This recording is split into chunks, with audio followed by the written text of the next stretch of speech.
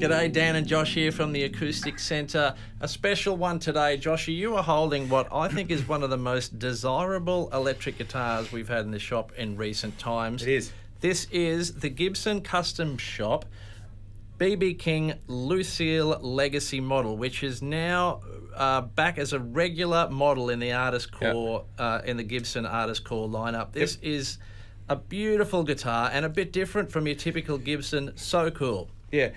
You and I both love a 335. Don't we what? And I'd just like to say, this is not a 335. Thank you. Believe it or not. Well, I can say that I admired it hanging on the shop wall for a good day or so before I realised it didn't have F-holes. Okay, so that's one thing that is completely different to a 335. Yeah. But this is a 355. Yes. Okay, so a 355 is like an upgraded, cosmetically changed, you know, the presentation series Like 335, if like you will. Yeah. And also we've got a Veritone switch on it. And as you just said, no F-holes as per BB's spec. Yeah. Which, at first you're kind of like, you look at it and you go, what's different about that guitar? And then you go, okay, yeah, no F-holes. So, and how good does it look? it actually looks incredible. Yeah. And it's one of those guitars that if you're someone who plays the rock music with volume, With gusto. with gusto, if you will, you can get a little more volume out of this guitar. You know, and I've been on stage where we've been playing at volume, and if you've got a guitar with F-holes, you can certainly feel the air rushing out of that guitar. Have you experienced that before? No, I've only ever turned up to one, but one day I hope to get there, Joshy. I hope to get there. Yeah. So, Let's talk about the finish. okay. It looks black from back there, probably, It but up close, it's what they call a transparent ebony finish, where you can actually see through into the figure of the maple top. It's a gorgeous finish, isn't it, when you get up close to it? Yeah, sometimes you can see a flame top, and it could be, the colour could maybe be a little over the top, a little gaudy. This is so subtle and beautiful. It goes right around the back, Yep. but you have to look up quite close, and then you go, Yeah, so it's not jet black. It's No. it's translucent. It's a few interesting points about it. Talk us through it. Let's start off with the bridge, which is interesting. okay, micro tuners. I forgot the exact title of Maybe that. the T Pro, something like that. Yeah. That bridge. But it actually works. Just subtle movements make huge differences, you know. So Something you don't see very often, Yeah, but we were it's actually using very it, clever. using it before. It's fully usable and great. You can just, and it's convenient with the right hand. Tune on the fly, just little increments, and it works really well. Well, and I mean, it's clever. It's like playing away and just like little movement. You can hear something's pulling a little bit out, G or B, just pull it in a little bit and keep going. You know, it's really good. Did you mention the Lucille there? The Lucille on the headstock, B.B. King on the truss rod cover plate.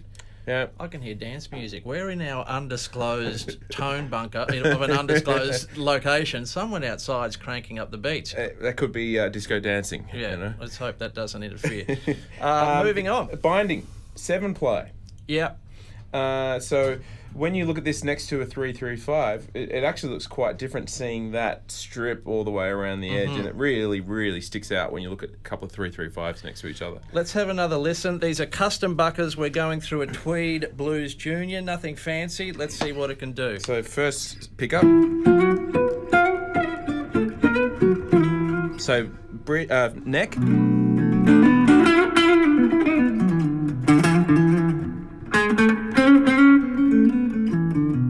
Rock to sort of jazz, I guess. You know, middle position is that classic. The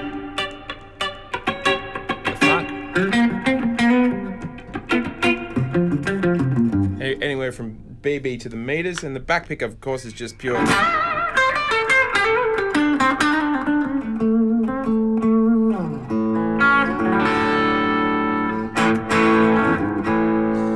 With a list too long to mention Way of the too people long. who've played a Gibson guitar. Yeah. You know?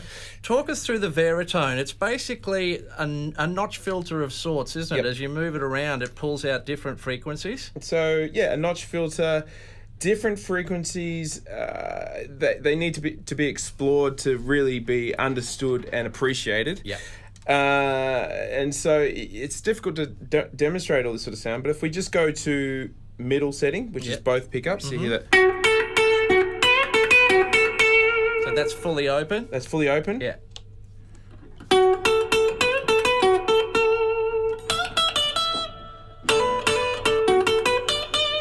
You know, that kind of.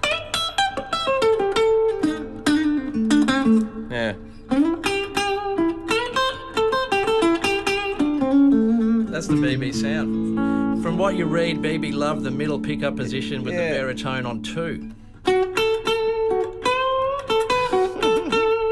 That's the sound. Sorry, we need Kirk Fletcher here. You know, We do. Get Kirk Fletcher here right now to demonstrate BB King licks. Yeah. Take me round to number 5, Joshy. This is where things really get interesting. It's wild. Yeah, it's a transistor radio kind of a Yeah, tonality. really you know? cool. So yeah, it's great. You Well, know? there you have it. Yeah, Love the tortoise pickguard on the black. yeah. I think everything aesthetically on this guitar is perfect. Parallelograms. Split blocks, I think they call I them. think that's what they call them. It's so matching, it even matches the lead, you know? Perfect.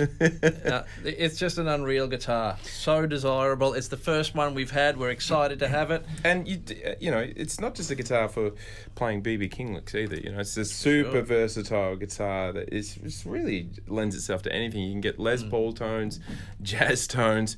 It's got no F-holes, so if you're going to rock, you can play the rock on it. It's unreal. Love it. Love it. Beautifully done, Joshy. Take us out with a few chords.